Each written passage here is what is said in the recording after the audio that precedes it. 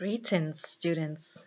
This is our first module, and we shall be looking today in this module for the next week at 1, Learning Styles, and then Chapter 1, Human Development Today and Origins, and still Chapter 1, Module 1, Theories, and then we'll be looking at the scientific method and research methods.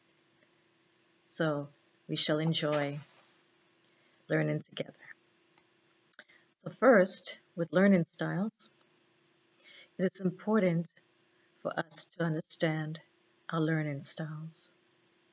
It's important for us to know the 3 primary learning styles. So that is, first, auditory, second, visual, and the third, kinesthetic, which is the same as tactical. Many of us go through life without knowing what learning style we have. I'm hoping during this class, as we approach the class with the method of looking at ourselves and how we developed from womb to tomb, how we developed in our parents' or mother's uterus, I am hopeful that you shall also begin to understand yourself in terms of your primary learning style. Are you a visual learner? Are you an auditory learner? Or are you a tactical learner?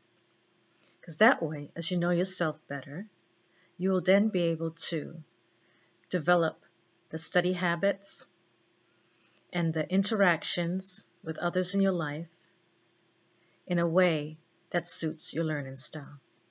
So for example, the auditory learner does very well with listening and absorbing material based on listening, absorbing understanding and comprehension based on listening. The visual does better with looking at PowerPoints, reading, things on the whiteboard, and like here online, by looking at our PowerPoints that are posted, and as I speak and lecture. Now the tactical enjoys doing exercises, touch and feel, and learns that way. So please do remember, we have each learning style, because that's the primary, but we have one as our primary focus based on our own genetics and makeup. So that's the first part I'd like you to study and learn. We'll go to the second part, which is called the second unit of Module 1, Chapter 1, in a few minutes. Thank you. Bye-bye.